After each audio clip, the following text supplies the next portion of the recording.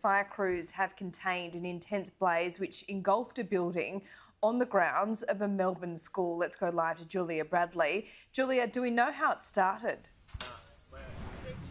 Well, that is really forming part of the investigation, Laura. Fire Rescue Victoria are yet to determine the cause of the blaze. That's something they'll be working on this morning. But what we do have confirmation on is where exactly the blaze started. So we're told that it broke out initially at the rear of the church, which is within the Christchurch Grammar School complex. Now, thankfully, no one was inside at the time. It was actually the early learning centre that was destroyed by the blaze.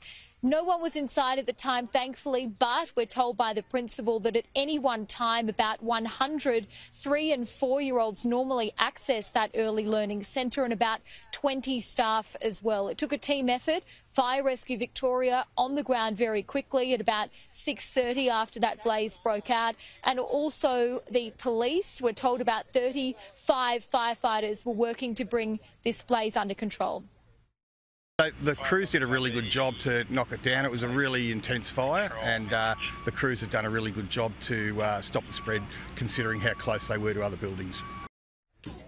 Now, as you'd expect, given just how large this structure fire was, it did cause major traffic delays around South Yarra. So Punt Road, it was closed in both directions for quite a few hours. We've just heard from the principal of the Christchurch Grammar School here in South Yarra as well. He says while it's so disappointing that this building has essentially been burnt to the ground, it is such a relief that no one was inside at the time.